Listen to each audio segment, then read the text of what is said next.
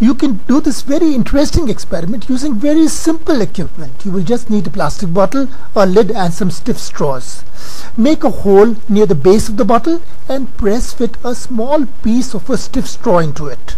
Tightly fit it. If there is some leakage, apply some glue.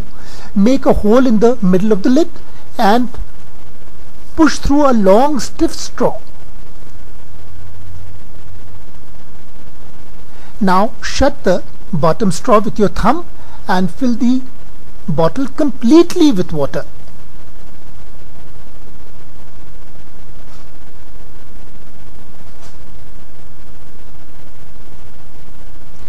Take the lid and screw it in tightly on the top.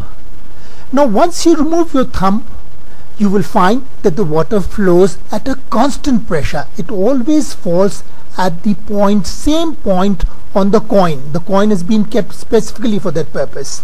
You can see that the long straw, the bottom of the long straw has the same pressure as the air pressure on the top. So even as the water level in the bottle lowers and lowers, the pressure remains the same, and the water falls at the same pressure until water comes down below the level of the straw. Then, as you can expect, the pressure goes down and the water falls at a slower rate, and finally it stops. Now fill the bottle once again.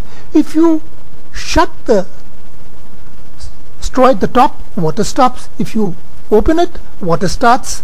Now this is an easy experiment and kids have been doing this. If you lift the straw on the top, you find that the pressure increases because the water level is increased.